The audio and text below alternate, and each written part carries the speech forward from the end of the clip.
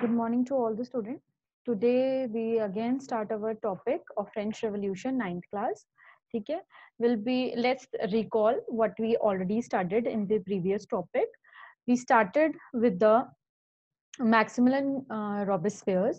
ठीक है? He was the head of Jacobin Club and took the government of France. Its government was known as Convention.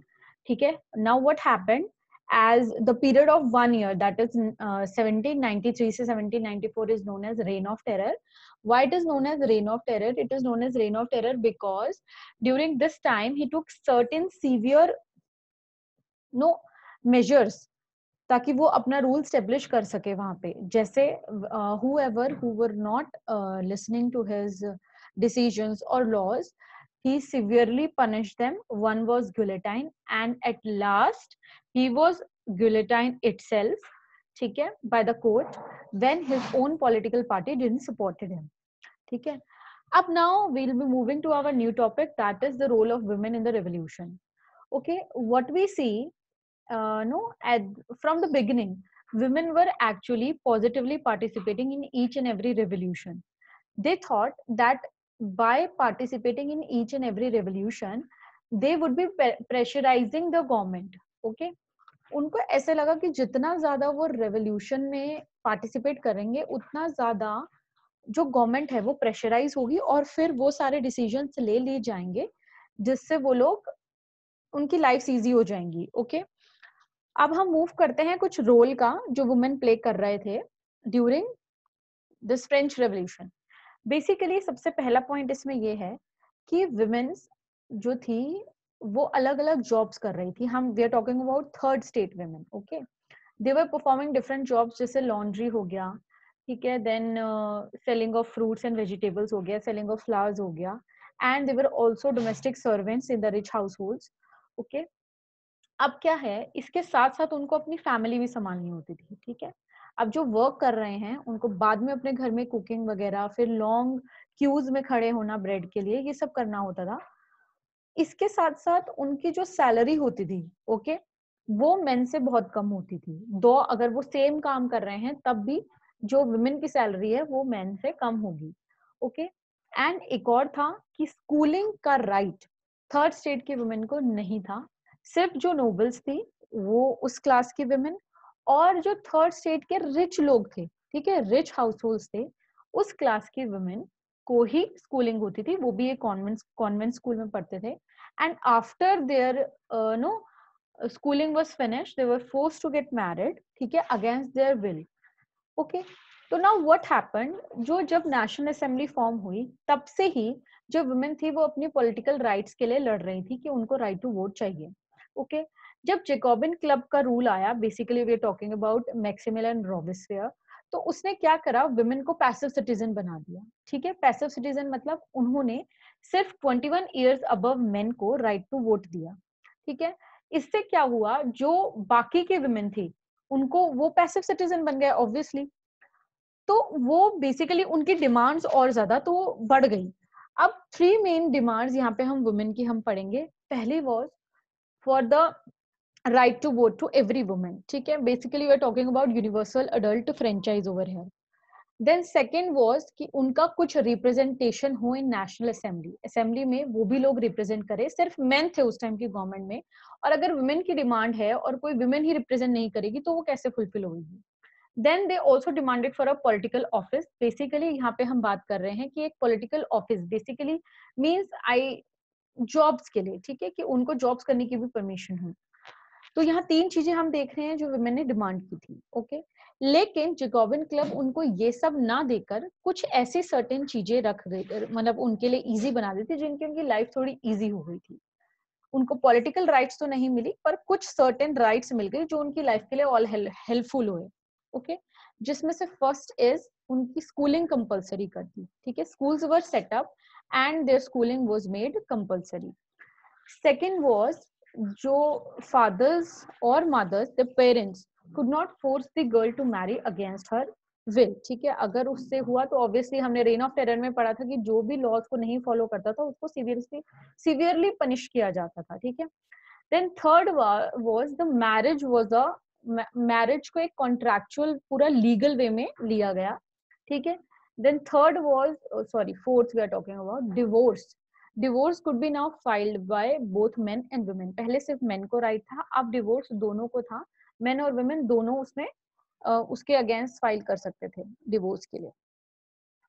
Last point यहाँ पे है हमारा कि जो वुमेन थी now they were allowed to work. अब क्या हुआ, जब हमने पढ़ा था कि जब नेशनल असेंबली के वॉर चल रहा था, नेशनल असेंबली के रूल के अंडर, तो अलग अलग क्लब्स बने थे. तो वैसे ही विमेन का भी एक क्लब फॉर्म हुआ था. एक क्लब नहीं, अराउंड 60 क्लब्स फॉर्म हुए थे, लेकिन एक सबसे ज्यादा फेमस क्लब हुआ उसमें. उसका नाम है the society of revolutionary and Republic of women. ठीक है, the society of revolutionary and Republic of women. ये जो हम पढ़ रहे हैं, जो 3 डिमांड्स रखी गई हैं, राइट टू वोट की, राइट टू वर्क की, पॉलिटिकल इनको असेंबली में रिप्रेजेंट करने की, ये सारी डिमांड इसी क्लब ने रखी थी, जो आगे चल के बहुत हेल्पफुल रहा. ठीक है, इनको राइट टू वोट दिलाने में. आप देखो इतना स्ट्रगल कर रहे थे राइट टू वोट के लिए, लेकिन स्टिल इनको 200 इयर्स तक स्ट्रगल करते रहना पड़ा, बिकॉज इनको राइट टू वोट नहीं मिला. एंड फाइनली इनको 1946 में, ठीक है, राइट टू वोट मिला है. सोचो, we are talking about 1793. Okay, hair जब 1792 में एंड 1793 के अराउंड लोगों को, मेन को पॉलिटिकल राइट्स मिल गए थे, लेकिन वुमेन को 1946 में जाके फ्रांस के राइट टू वोट मिला है. ओके, अब क्या है, we are moving to next topic, that is abolition of slavery. Okay, slavery के सबके स्लेवरी को सब जानते हैं. What is slavery? Basically when you basically have rights over a person. ठीक है, आप उसको एक बारी परचेज करते हैं, ओके, एंड देन उससे डिफरेंट काम करवाते हैं.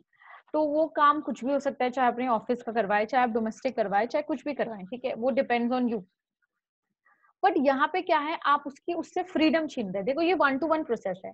वो हमारे लिए काम करेगा, हम उनको शेल्टर और खाना प्रोवाइड करेंगे, लेकिन ये तो एक 1-to-1 चल रहा है. बट ये जब एक्सप्लॉयटेशन होने लग गया था इनका बहुत ज्यादा स्लेवरी का, तब ये प्रॉब्लमेटिक हुआ, लोगों की राइट्स छीन गई. ठीक है, दे वर ट्रीटेड एज एनिमल्स, मतलब वर्स देन एनिमल.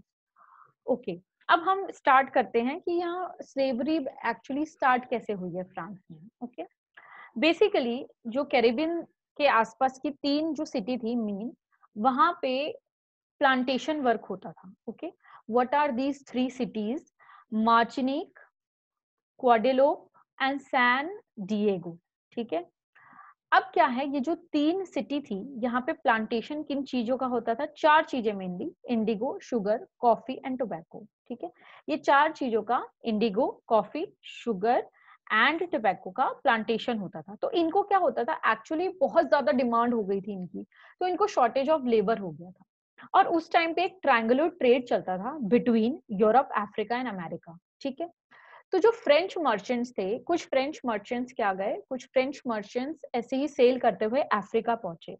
और ये स्लेव ट्रेड ऐसा नहीं है कि France is the first country to start slave trade, ऐसा कुछ नहीं है. पहले ही ये ज्यादा ट्रेंड में चल रहा था एक्चुअली स्लेवरी, जिसके बाद जितने ज्यादा slaves, he was considered as more rich. ठीक है, रिचर.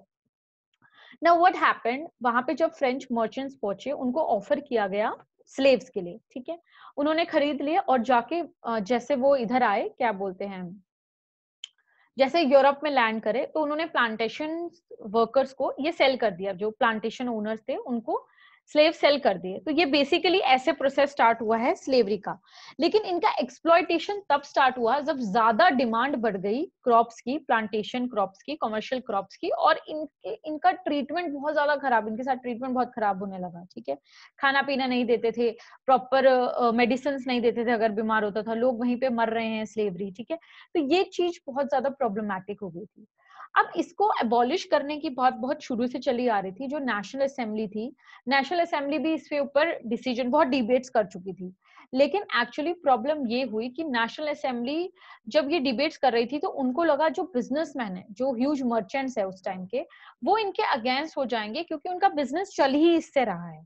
ठीक है, बट जब जैकोबिन गवर्नमेंट आई, तब उन्होंने क्या करा, इसको एबॉलिश कर दिया. ठीक है, बट आफ्टर, तो देखो पहले एबॉलिश हुआ है, फिर री इंट्रोड्यूस हुआ है after 10 years bye Napoleon Bonaparte. ठीक है, and finally it was abolished इन 1848. से पूरा खत्म हो चुका था स्लेवरी. 1848 से it was illegal to keep a slave. ठीक है, okay. I think this topic is clear to you. Now we are moving to next topic, that is Napoleon Bonaparte. Okay, 1804 में Napoleon Bonaparte became the dictator of France. हमने पढ़ा है Napoleon Bonaparte कैसे आया. वो actually basically जब middle class government थी, जो लेजिस्लेटिव और लेजिस्लेचर और एग्जीक्यूटिव के बीच बहुत ज्यादा ह्यूज प्रॉब्लम चल रहा था, तो वहां पे पॉलिटिकल इंस्टेबिलिटी आई. और actually Napoleon was a great speaker. ठीक है, he has the power, he had the power to attract more and more people towards himself. ठीक है, तो he started basically as a small person, और वो जाके वो जो पूरी जर्नी है उसकी became a dictator. He made himself, ठीक है, he showed himself as a modernizer of France. Basically लोग उससे इतने अट्रैक्ट हो गए कि उनको लगा कि नेपोलियन बोनापार्ट ही है जो हमें फ्रीडम दिला सकता है, हमें लिबरेट कर सकता है, या हमें मॉडर्नाइज कर सकता है. वो एक सर्टेन पॉइंट पे ठीक भी थे, क्योंकि नेपोलियन बोनापार्ट का जो टाइम पीरियड है, ठीक है, उसने बहुत ज्यादा अच्छे काम भी किए हैं. हाँ, कुछ फ्लॉज भी थे, लेकिन ज्यादा इसका हम याद रखते हैं वो that was good for France. Okay, उसमें से उसने सर्टेन चीजें करी. सबसे पहले उसका मेन काम था यूरोपियन जो नेबरिंग कंट्रीज थी, जो फ्रांस की नेबरिंग कंट्रीज थी, उनको अपने अंडर लेना. ठीक है, ही कॉन्कर्ड देम, और अपने फैमिली मेंबर को वहां का बेसिकली ऐसे कह सकते हैं कि किंग बना दिया. ठीक है, आसपास की कंट्री उसके अंडर, तो एक वास्ट एरिया उसके अंडर आ गया है. ओके, अब क्या, उसने सर्टेन लॉज लेकर आया. उसने protection, first was protection of private property. Private property जो भी थी उसको प्रोटेक्ट करने के लिए उससे सर्टेन लॉज, मतलब लीगल डॉक्यूमेंट्स कुछ भी हो सकता है. देन एक uniform system of weights and measurement. ठीक है, he started uniform system of weight and measurements. Actually, he provided decimal systems also. Then he brought a road then transport, communication. He established certain things which actually modernized France. ठीक है, Napoleon was considered as the liberator of France, and people already thought कि इसके under आकर हम freedom जरूर पाएंगे. लेकिन वो क्या क्या चीजें हुई ये हम डिटेल में 10th क्लास में पढ़ेंगे कि इसको he was defeated at the battle of Waterloo. ठीक है, by other countries also. Let's keep the suspense. And he was defeated at 1815, और finally France को freedom milli from dictatorship, and then constitution started after that in France. तो this whole is a French Revolution. इसमें एक छोटा सा भी topic है, एक सेंसरशिप का टॉपिक है. देखो, सेंसरशिप क्या होती है, जब मीडिया पे बैन लगा दिया जाए, मतलब मीडिया से अपना फ्रीडम ऑफ एक्सप्रेशन या स्पीच छीन ली जाए, दैट इज कॉल्ड सेंसरशिप. तो उस टाइम पे भी जब रेन ऑफ टेरर चल रहा था, या जब उससे पहले नेशनल असेंबली चल रही थी, तो मीडिया के पास फ्रीडम ऑफ स्पीच नहीं था, फ्रीडम ऑफ एक्सप्रेशन नहीं था. लेकिन जब ये सब चीजें खत्म हुई और लोगों के पास या मीडिया के पास फ्रीडम ऑफ स्पीच आया, तो उसकी वजह से काफी लोग, जैसे न्यूज़पेपर्स पे प्रिंट हुआ, पैम्पलेट्स छपे, अलग अलग आर्टिकल्स आए, तो लोगों के व्यूज, ठीक है, पढ़ के चेंज हुए. तो इसकी वजह से काफी चेंजेस आए. चेंजेस सिर्फ थॉट्स में नहीं आए हैं, उनके ड्रेसिंग में आए हैं, उनकी लैंग्वेज में आए हैं, उनके कल्चर में आए हैं. तो ये सब actually led to more liberalisation of France. ठीक है, I think you are clear with the whole chapter. This chapter's end today. We'll be beginning next chapter in the next class. Okay, thank you.